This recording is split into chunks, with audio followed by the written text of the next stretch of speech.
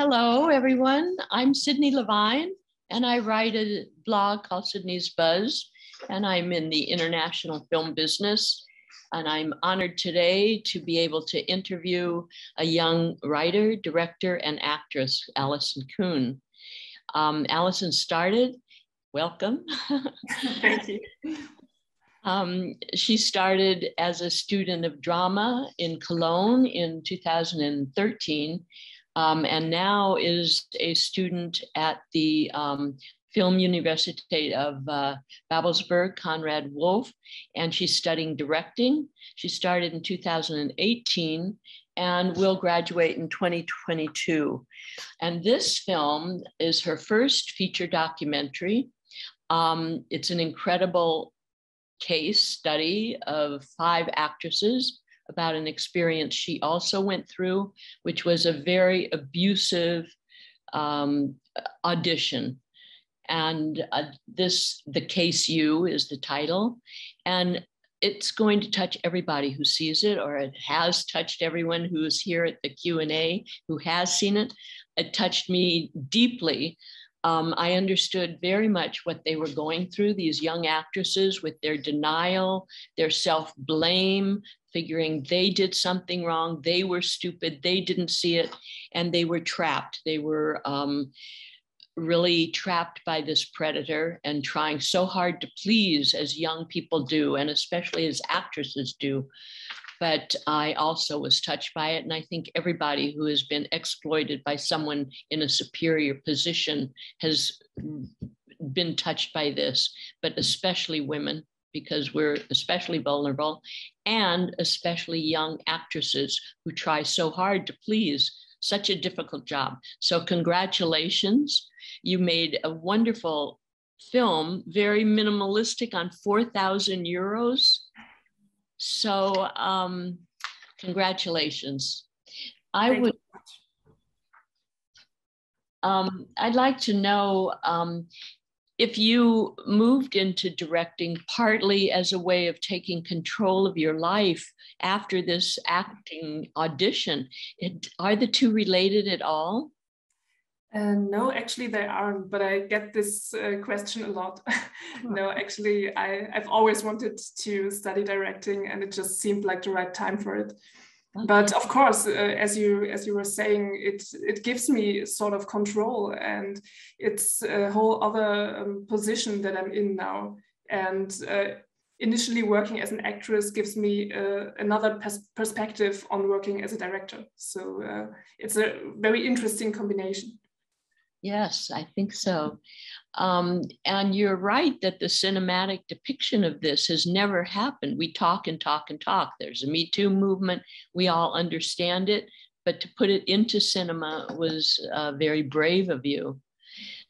And your first choice of what you're going to put into cinema. Can you talk about that? How come this was your first choice?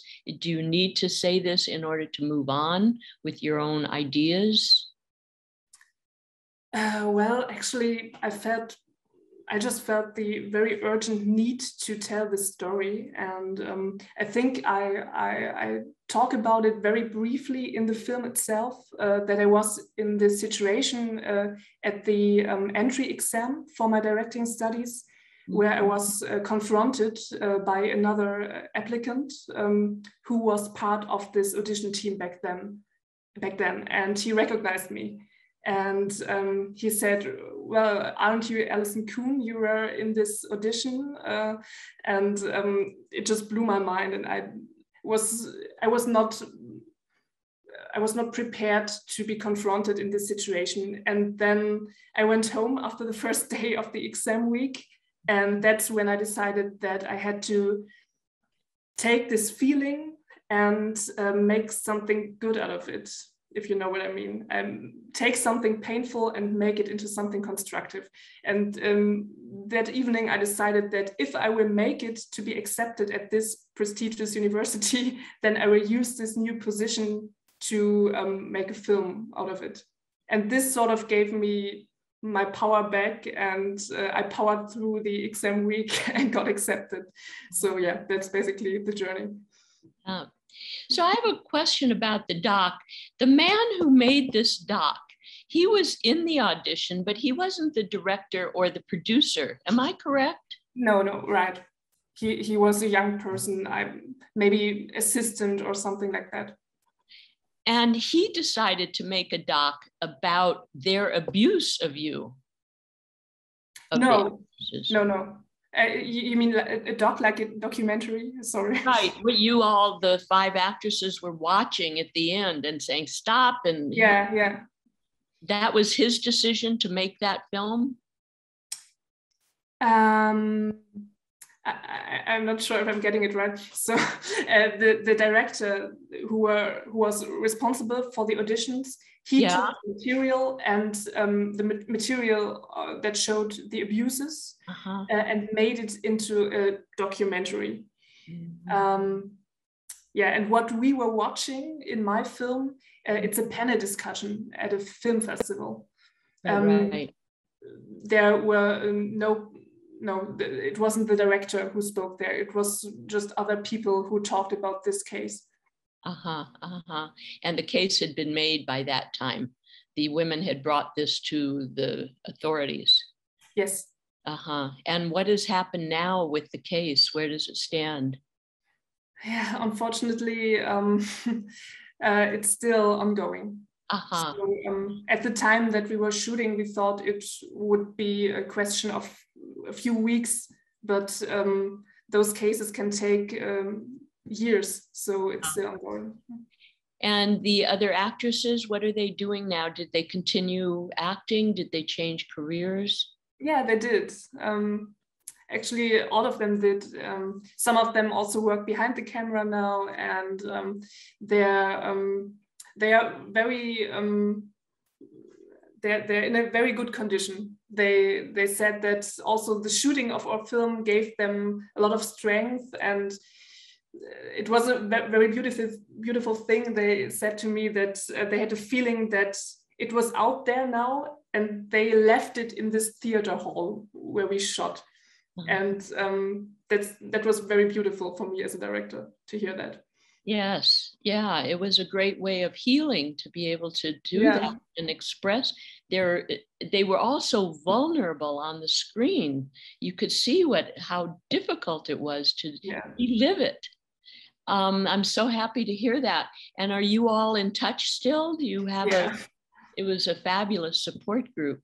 It is. It still is. We're in touch basically every day. So. Every day. Yeah, it's been. It's a great friendship that evolved there. Yeah. Wow, it really conveyed all that so well.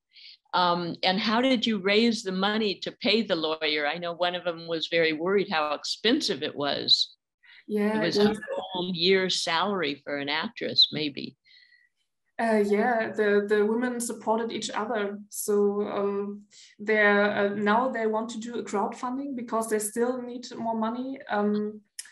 They basically asked family and friends, I think, and their own the money that they had saved. Yeah. Wow. Okay, that's amazing. And what about the other women who were in the audition? There were hundreds of them. What happened to them? Did they have any part in this film? Did they see the film? What happened to all those other women? We're trying to get in touch with them. It's not that easy, but my protagonists are trying to figure out their names, their ways to contact them. It's very hard because some of them were minors and they're not like listed in some acting websites or stuff like that. So, but the goal is to contact them and let them know of the case, because some of them might not even know what happened with the material and that there even is a case. And was it hard to direct this for you, to relive it as a director or set it up? I mean, so minimally? It was a very interesting journey, but I said from the beginning that I would take myself out of it for the most part, because I needed to be that person that gave them like stability, and I just had to be the director and not someone who's also involved in it. And it wasn't hard actually, because I felt that the story of those 5 women covered my own feelings, and I didn't feel the need to talk anything more about myself. So it gave me a lot of strength. It was good, yeah. Wow. And I see it was picked up by the best festivals, starting with IDFA, the Documentary Film Festival of Amsterdam, which is the biggest, the first, and the best of all. And that you won 2 Max Ophuls prizes, one for acting and a nomination for Best Doc, which is the most prestigious award. It was one at Max Ophuls, and then one in Munich, the student award, yeah, and the German Documentary Film Award for Arts and Culture, yeah. Fabulous, a wonderful track record for your first film. Yeah, it really is. Yeah, and what are you working on now? Are you still interested in social issues? Are you interested in women? What are your interests in film directing and writing now? That sums it up quite all right. I'm very interested in social issues and also women-related issues. I have just finished a short fictional film that was inspired by the KSU. It's coming out soon. I can't say anything more right now, but it will be out soon. And I just finished shooting my graduation film, which also deals with power structures, but in another way. In what way? Is it a fiction or a documentary you're a student? It's a fiction. Actually, it's an, how do you say in English? Literature adaptation? Adapted from literature. Adapted from literature, yeah. Adaptation, that's it. Adaptation, yeah. Of a book. Yeah. Of a novel. Was it of a novel? Yeah, a German novel. Yeah. Very interesting. Oh, and will this one be seen beyond festivals? Will it get into social action groups or educational use? What about the distribution of this film? We hope so. We are just talking to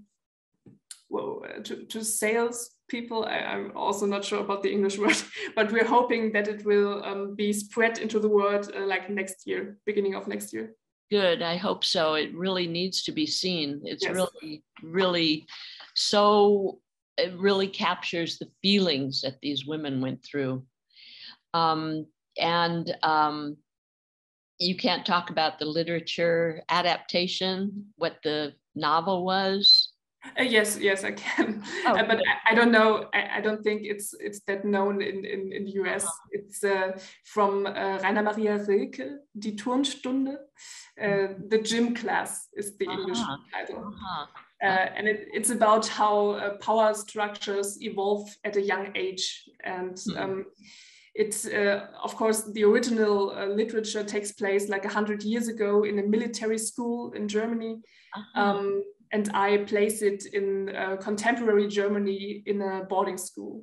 Okay. Yeah. And is it about women in the power structure? In the original literature piece, it's a male protagonist, but I made it a female, so it became Carla. Usually, initially it was Carl, and then I made it to Carla. Yeah.